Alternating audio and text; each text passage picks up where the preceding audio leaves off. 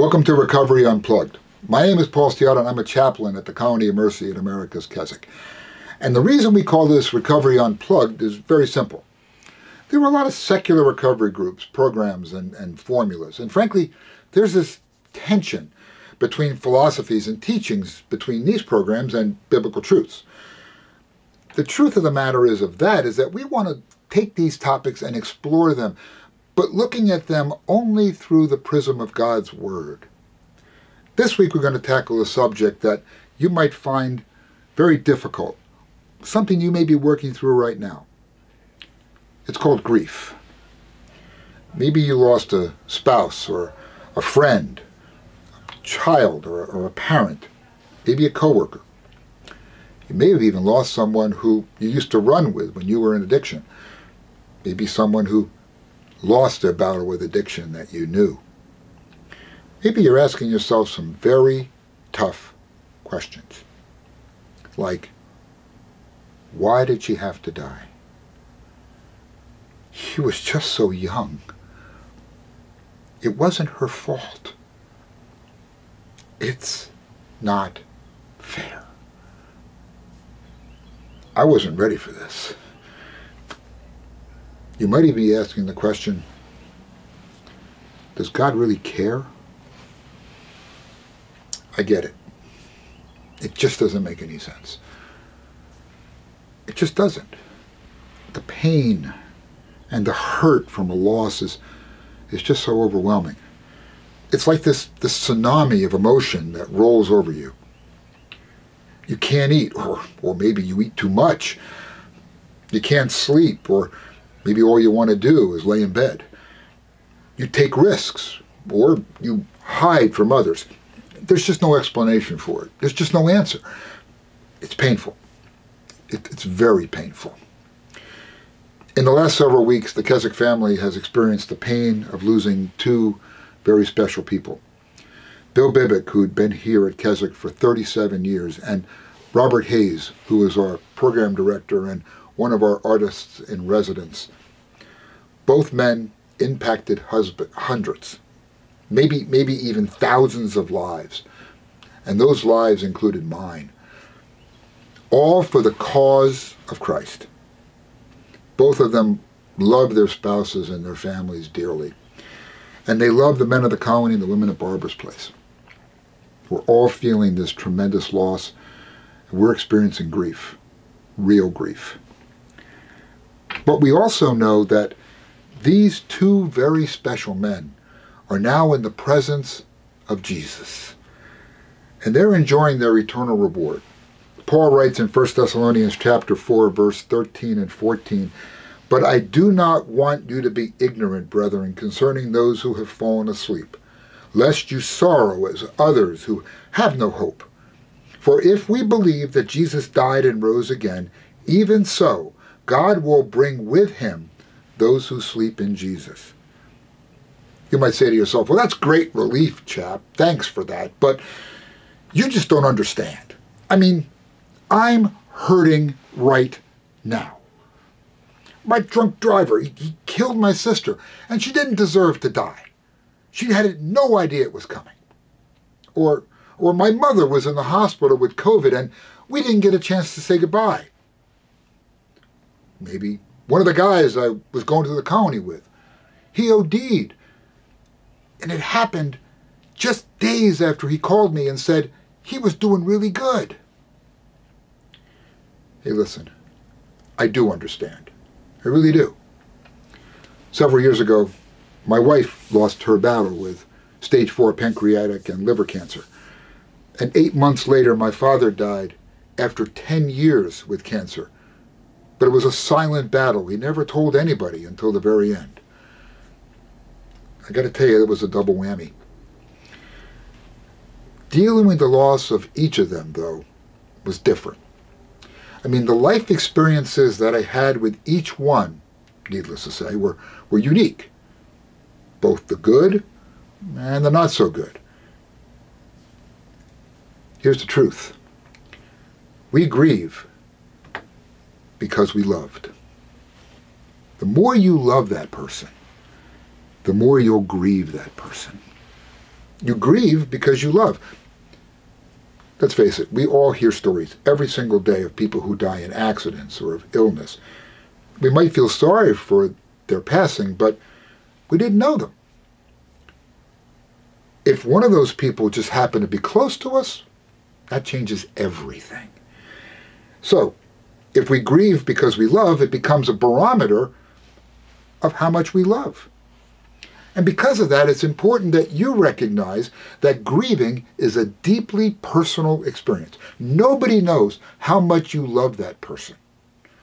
They don't have any idea of the depth of that love. They have no understanding of what that person meant to you. They didn't see the good, they didn't see the bad, and they certainly didn't see the ugly. They didn't, and they don't, walk in your shoes. And nobody can tell you how to grieve, or how long to grieve, or the right way to grieve, or what to expect as you grieve. There are a lot of well-meaning people, family, friends, church folk, neighbors, even pastors and counselors that'll give you their perspectives of what you're feeling of and how you're going through it. Maybe they're basing it on their own loss, or might be a book that they've read, or a class that they took, or a blog that they were clued into.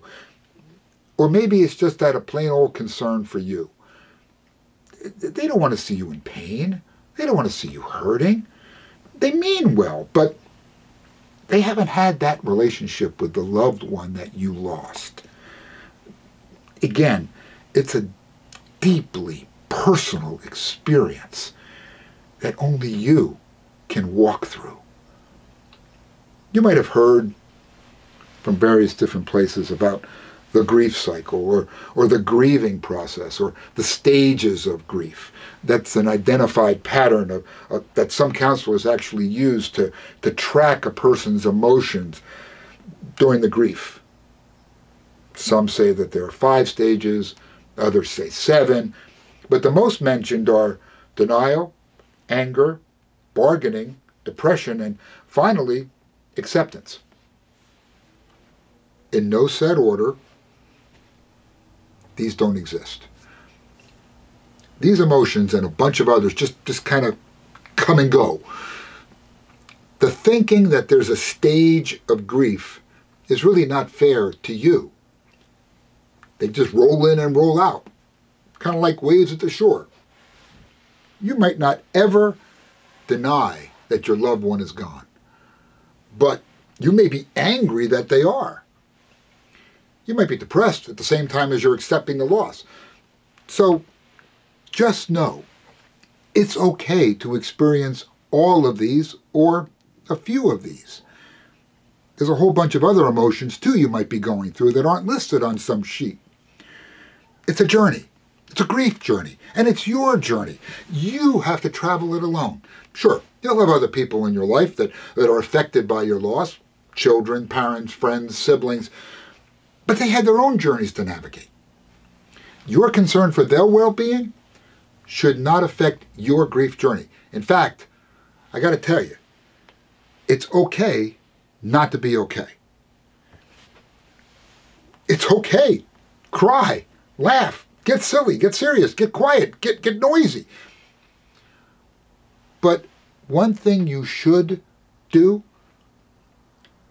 is don't try to be brave. Don't put on airs. Don't fake it till you make it. You may be putting on an act for others, but it's not helping you. The one thing that grieving people do, however, is we look for comfort. It might be in food, or shopping, or binge watching Netflix. Or in the case of those who've been through the Connie or Barbara's place, it may be returning to an addiction. Getting drunk or high, or heading back to the casino, or downloading an app for your phone that could help you clue into some football pool, or dealing with issues that you may never have even thought about when you were in the colony. It's even watching porn. See, it might give us some sense of control over the uncontrollable, But the reality is, it doesn't.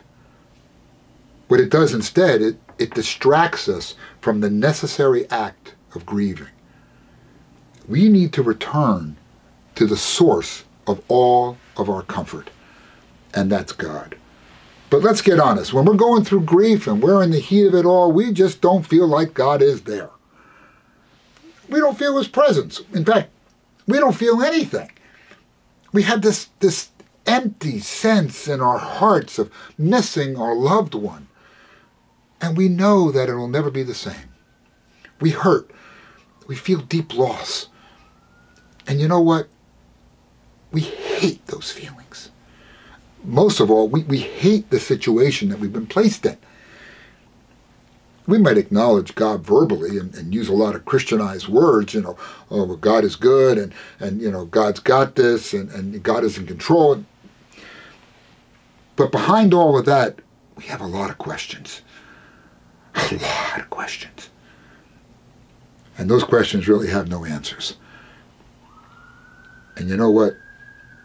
Everybody around us, they seem to be okay, but we're not okay. And I get it. I really do.